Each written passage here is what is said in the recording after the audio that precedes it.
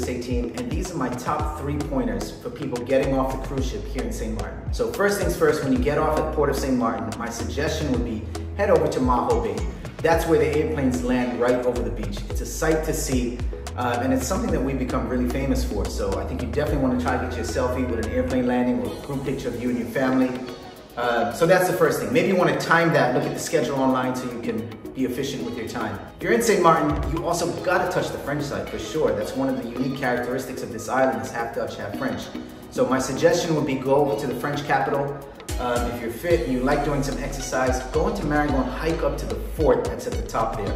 Really nice sight to see. It's about 100, 200 steps to get there. I can't remember exactly, but it's worth checking out. And if you're not up for that physical activity, you can also just hang out in Marigot, check out like an authentic French bakery, get some really nice croissants. And then after that, you gotta head back to the Dutch capital of Philipsburg. That's where you're gonna get the ship to head back to your next destination. But before you do that, you gotta do some duty-free shopping in Philipsburg or take a swim.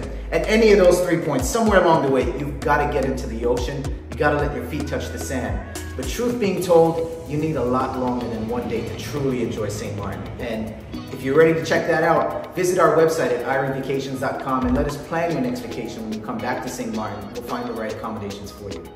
But hope you enjoy your time visiting St. Maarten.